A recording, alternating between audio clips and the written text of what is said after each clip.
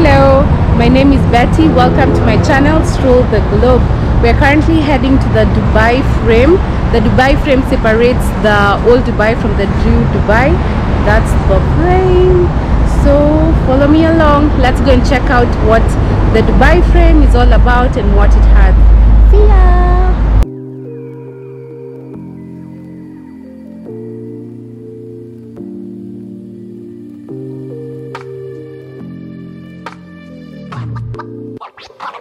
The Dubai frame is a stunning architectural masterpiece that opened in January 2018. The structure is a massive rectangular frame that is 150 meters high and 93 meters wide, offering breathtaking views of the city skyline. You can basically go all the way up to check out the city skyline. The design for this frame was based on the concept of connecting the past with the present, and it's aimed at showcasing the evolution of Dubai from its humble beginnings of being a fishing village to a modern global city. Wow. I know you told your friend you're not okay, and tell me what's wrong and why you never said you felt that way. And guess you're trying to stay strong and fake. The weather in Dubai is very hot. Like, I'm just frying up like an egg. But you know what? I still love it. I love it, love it, love it. Yes.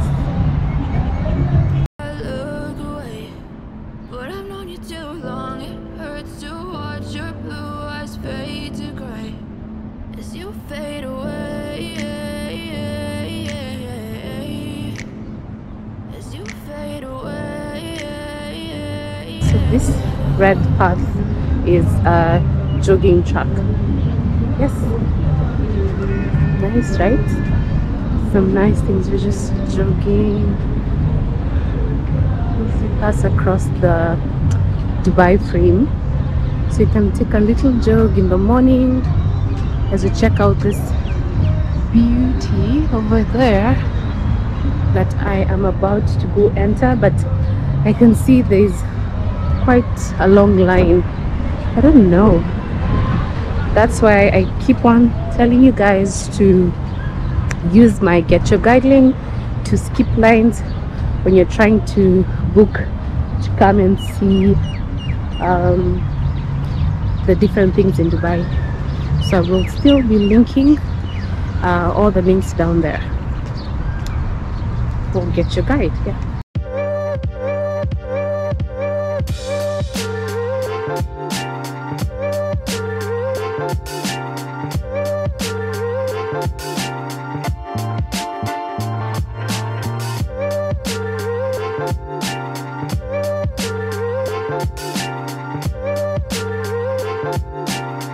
So we are finally inside the vicinity of the Dubai frame. When you get to the gate, you will find a ticket counter where you pay. Adults is 52.50 dirhams, so that's what I paid, and you're given up to 30 minutes to be inside the frame. So get in, take a look, get your pictures, and you're out. But the good thing is there's a beautiful park called Zabeel, not sure how they pronounce that, but you get in and you can chill and relax once you're in, or you can do it before because the lines are a bit long. So yeah, let's go check out the Dubai frame.